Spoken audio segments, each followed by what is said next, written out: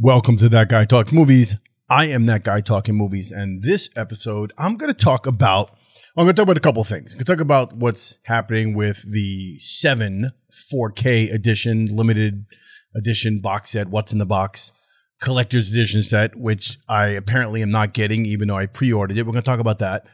I also want to discuss some of the trailers and some things I'm looking forward to seeing in the theaters in the next few months, the summer slate of movies and things that I actually want to see. And then what really inspired this video, I want to talk about, it has to do with one of the trailers I saw last night when I was watching Kingdom of the Planet of the Apes. If you haven't seen that review, I put that up on my channel earlier before this one, so there's a link for it here.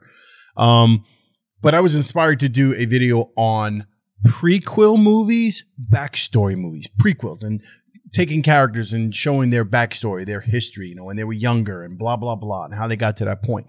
And I was like, you know what? I have a couple of ideas. I have a few things that personally I would love to see backstories. I actually have been waiting to see one particular backstory, and we're going to get into that next. That Guy Talks Movies.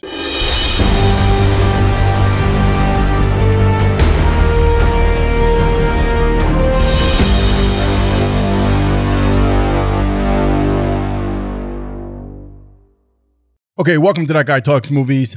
Again, I'm That Guy Talking Movies. If you have not subscribed to this channel, before we get started, go ahead and hit that little red subscribe button. Do your thing right there. If you haven't subscribed, you want to hear someone talk about movies and trailers and random things when it comes to home media and collecting 4K content and all that, just random stuff, hit the subscribe button. To my loyal followers, subscribers, people who comment and like my content, I appreciate y'all. Let's get into it right now. So, this is Se7en. This is the DVD of Se7en.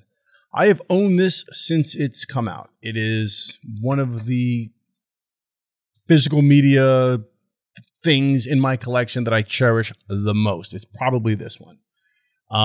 Even taped the box up, and which in this case, taping up the box with Scotch tape actually worked out well because it's apropos for the John Doe notebooks, which were actually taped up with like old Scotch tape from a production standpoint. I'm giving a little information here, but when they did the production on John Doe notebooks, which they actually wrote in, they didn't just fill the apartment with notebooks that had nothing in them. They actually wrote like a lot of crazy stuff in there, and they taped up the books, and they found old clear tape, Scotch tape, from like an old stationery store or some store that actually had some old rolls of it, and it gets yellow. It gets that stain to it. Anyway, I'm saying all that because I actually taped this up because it was falling apart. That's how long I've owned this.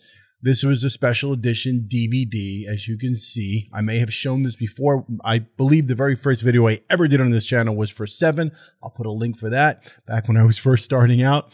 And this is incredible. Like, it's just an awesome DVD collection, and the special features and all of the commentary from Andrew Kevin Walker, the screenwriter, and David Fincher, director, and Brad Pitt and Morgan Freeman. There's just a lot going on here.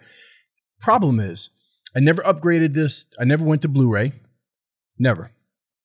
And I've been waiting on a 4K. So we got an announcement earlier this year about the 4K coming out. I immediately jumped on that and did the pre-order. It was supposed to be the limited edition, like there's like two. I think there's Ultimate Collector's Edition. I got the whatever the Ultimate one was. I got that, and it comes in like a box. You know, it looks like the box that the what's in the box thing.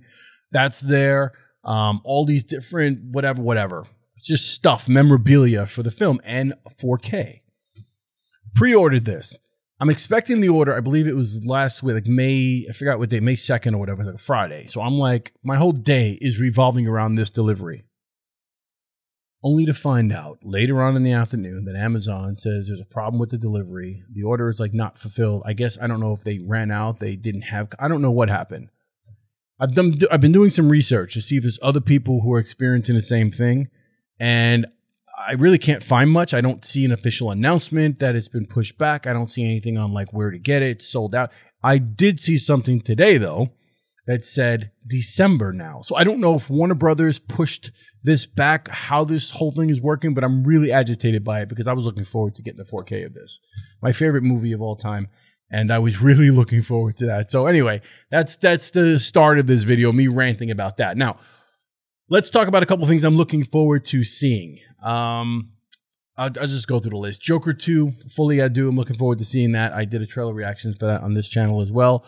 Deadpool and Wolverine. I'm not a huge Deadpool fan. Like, I'm not like a fanboy of that franchise. I enjoy the movies, don't get me wrong. But I'm not like, you know. Wolverine I really like. Deadpool, Wolverine, a Marvel movie. This could possibly bring some credibility back to the MCU. I doubt it. I really doubt it. I don't think this movie alone is going to do it.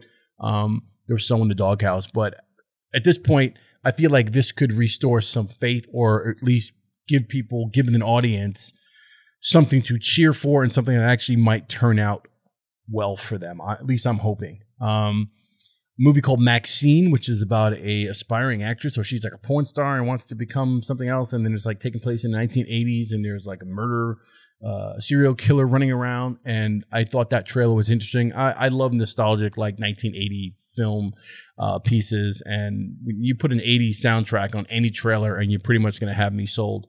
Same thing for a film called Kind of Kindness, which is the same guy who directed Poor Things and the other, I forgot what the other film is, but I saw that trailer last night for the first time, and I was just like, whoa, that looked really good. So I'm looking forward to seeing Kind of Kindness. Again, another movie, 80s music they use in that.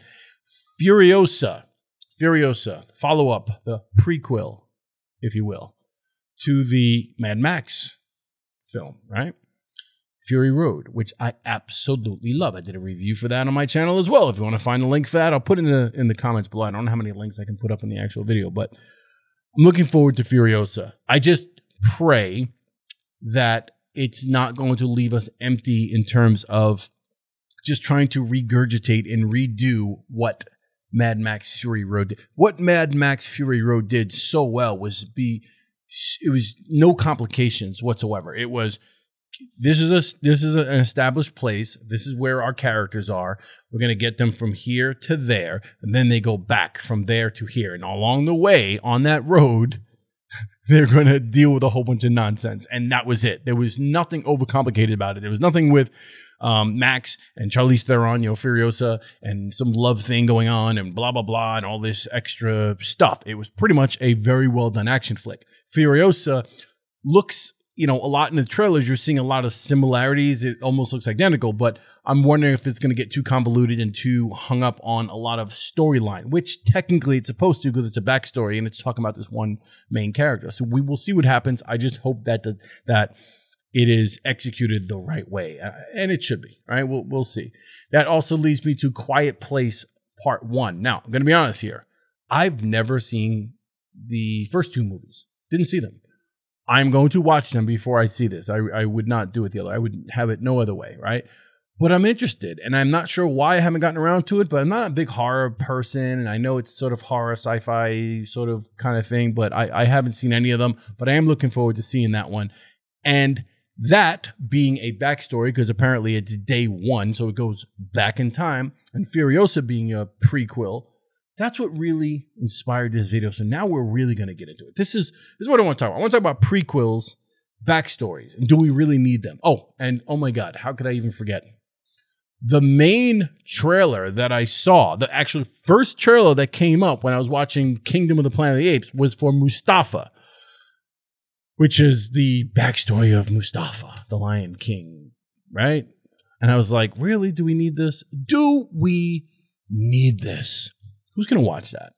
It's probably going to make its money. I don't know. I didn't the last Lion King, the one with like live action, however that was done with Beyonce doing the whole thing, wasn't that not received well from what I understand? I don't know. But I want to talk about these backstories. Hollywood's obsessed with, everything is definitely done in triplets now, right? Like you pretty much have to make movies in threes, right? It's almost like prerequisite in the contract somewhere. You come up with a storyline. You're like, no, I only have one movie in mind. No, it's just one script. It's one story, beginning to end. I have it. No. We're going to need you to do at least two more. You have to follow it up. And that seems to be the case. Or they are remaking something, regurgitating, reinvigorating, reimagining. These are all the words. These are all the re-words that they use.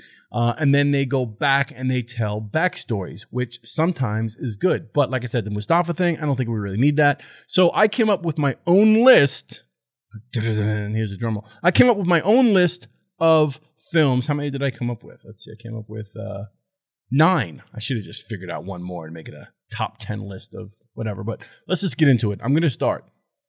The first one on the top of my list, and the one that I've been dreaming about and envisioning for a long time, is Kaiser Soze. The backstory to Kaiser Soze. Now, my Usual Suspects fans out there are going to immediately know what I'm talking about. If you've not seen Usual Suspects, stop the video now and just get off my channel, but because I'm probably going to spoil some things. But definitely, you should see Usual Suspects. But the people who know, you know. Kaiser Soze. The storyline of Kaiser Soze, it's actually told in the film, right? So Verbal actually gives the backstory. He kind of talks about, he was Turkish. Some say he was Turkish and blah, blah, blah. And the mafia had come into his home and they wanted to take his territory, and they held, they raped his wife and held his kid. That whole scene. That scene alone was kind of like, oh man, I want to see how that whole thing plays out. So I want to know the power that this guy has in the film, and the amount of sway, the amount of influence, and just raw power that this guy has politically and financially and globally, and his ability to manipulate just about everything. That's a great character, like just right there. So I would love for them to go back, and I could see the poster for this. I almost want to reach out to Chris McQuarrie and be like, listen, dude, I've spoken to you a couple times about a few other things. Way back when you came into Brooklyn, and we talked about Logan's Run remake and that possibly happening. And at the point you were working on something else with Bryan Singer, you were working on some other film. And I have some ideas. Kaiser Soze, the poster for that. I mean, the whole tagline of, the greatest trick the devil ever pulled off was convincing the world he didn't exist, and then like that, he's gone. Right? Like little stuff like that. That's the trailer right there. And you just this black screen and Kaiser Soze, the long hair. If you remember that scene in Usual Suspects, you're with me right now. You can feel what I'm saying. You understand it, but that's got to be a film. And I think it can be done the right way. Again, if Chris McQuarrie, Chris, please, if you're listening, if Chris McQuarrie were to write that and even direct it at this point, we're good. Anyone else touches this or somehow gets the rights to it and just kind of like screws it up, no good. But Chris, if you're listening, Chris, if I can get this to you, Kaiser Soze, we'll call it Soze. Just that's it. That's all you need to do. All right. The next one on the list, going gangster as well in that same theme. Frank White, King of New York. Christopher Walken. I want to see the backstory to Frank White. I'd like to see younger Frank White and him coming up in the game and blah, blah, blah, whatever. That whole thing of becoming the King of New York and how he, did. It's one of my favorite films as well as King of New York. So I would love to see a backstory for Frank White. Another one, Robin McCall, the Equalizer, Denzel's character. I want to see the backstory on that, because as we start off the first Equalizer, it's always this thing where he's a retired guy. He's trying to stay quiet, trying to stay out of the life, doesn't want any trouble, but somehow he gets dragged into it. But I'd love to see his training, his background, what led him to kind of give up that life and all those things. I'd like to see that story. I think that would work out well. This one's actually happening. So this maybe shouldn't be on my list because it's actually already happening. So Neil McCauley and Chris Shiherlis and company, Vincent Hanna, Heat Part 2. I actually finished the book and it was phenomenal, and I cannot wait for the film to be done. I think it's coming out in 2025, at least I hope 2026. I'm very much looking forward to this. This is basically going to pick up right after Heat ends. And Chris, if you remember, Chris Shiherlis is the only one that lives, and he winds up getting out of LA. So there's that. And he gets with Nate, who's played by, anyway, I'm at a blank, but it's the story of Chris in the future, like coming out of the end of Heat, and then the backstory also to Chris and to De Niro's character and to Al Pacino's character, and that backstory with the gang and that whole thing. So that's what that is. I kind of fumbled all that a little bit, but Heat 2, that's coming out next year. So I'm really looking forward to that. Next on my list would be the Vegas, right? Vincent Vega, Vic Vega. right? From Reservoir Dogs, Michael Madsen, and John Travolta in Pulp Fiction, right? Vincent Vega. I really would love to see that. That's been rumored for a long time now. I'm pretty sure Michael Madsen shut that down. Like, he talked about it a little bit at some point. And it's Tarantino got too busy, and I don't think it ever got worked out as far as a script or the proper story. So it never went anywhere, but that would have been a hell of a backstory to see. And in that same, so number 6, in that same line, I would say in Tarantino world would be, I'd like to see the Beatrix Kiddo or the Bride. Or I should say, I'd like to see the whole Deadly Viper squad. So Bill's whole clan, right? Cottonmouth and, you know, Black Mamba and all of it. Like, I'd like to see that whole backstory. I think that would be great to see that. The only problem with that one and the Vegas is that no one else could do it but Tarantino. You couldn't have anyone else just pick these stories up, write the scripts, and do it unless Tarantino somehow personally signed on to a writer or director. So next, John Wick. John motherfucking Wick. Baba Yaga. I want to see that backstory. Like seeing him younger, him training, him coming from wherever he's coming from, Russia, there, here, there, wherever. Him kind of, you know, they did the backstory with the Continental. So I thought that was pretty cool. I saw that. I think that was on AMC or whatever, but I watched that. I thought that was pretty well done. And that was the backstory there. I'd like to see John, the backstory to him. And then finally on my list would be Bond. I'd like to see them go to James Bond's character before, like when he first gets into like him being recruited for MI6 is what I want to see. Not just like, you know, Casino Royale picked up the Bond franchise and kind of started him when he got his 007. I'm talking about before he even gets to that point. I'm talking about when he's younger and he gets picked up by MI6 somehow and he winds up getting roped into that agency and gets trained and they determine he's whatever, and they do that film. The only problem is going to be casting because, you know, with Bond, it's like casting God knows what. You know, no one can ever do it. And it's always a big mystery. It's always a big deal to get the right guy to play Bond. So trying to find the right guy to play Bond really young, we'll see. Anyway, that's my list. That's my video for now. Me complaining about Se7en. Look, does anyone else is anyone else a huge Se7en fan? Does anyone else own this wonderful DVD set here with tape? Was anyone looking forward to getting a delivery of a 4K edition, the first one in God knows what's been 20, 30 years, whatever. I think it's for the 30th year anniversary, whatever it's been. You know, we're looking forward to this. Did anyone else order this? And are you currently on back order? Or better yet, did anyone else receive it? Does anyone have it? Please share. Let me know where you live. If you're in New York, like, hit me up, right? Let me know in the comments below. Also, let me know about the prequel backstory thing. Like, do you have ideas for backstories? Do you have characters you want to see their history? You want to tell me about some characters whose history and backstory you could care less about and you don't think they should have made a film about? Let me know in the comments below. I want to hear from you. So that's it for me. I just wanted to get that stuff off my chest and talk about it. This being the worst right here. This being the thing that's really agitating me. But we'll see what happens. All right, so if you haven't subscribed, again, hit the subscribe button. If you like the video, hit the like button on the way out. I truly appreciate that. I appreciate y'all. Have a good one. I'll see you on the next That Guy Talks Movies.